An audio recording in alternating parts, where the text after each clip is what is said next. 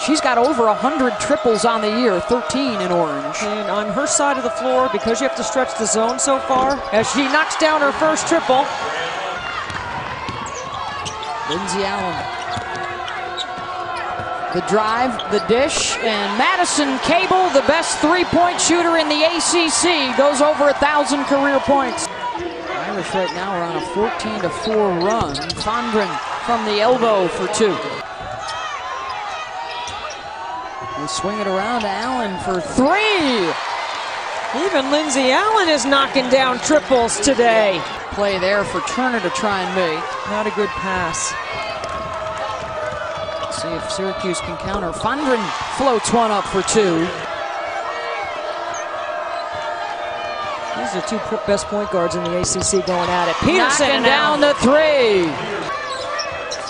Day trying to work on Turner, goes to the left side, draws the foul, then a chance for a three-point play. Their first tournament title in school history.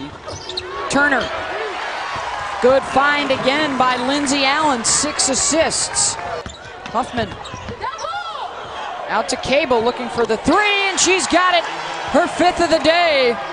And the officials may have missed the double dribble. The floor. This is a matchup that could favor Syracuse offensively. Day scores inside. Turner with the catch just outside of that area. Madison Cable for a three.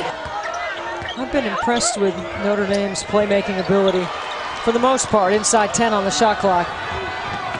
Allen gonna let Peterson go, and the layup for the orange. Here's the switch.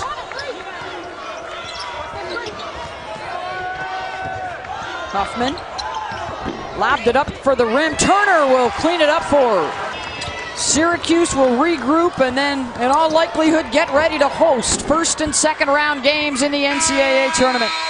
Notre Dame, your 2016 ACC champions for the 3rd year in a row.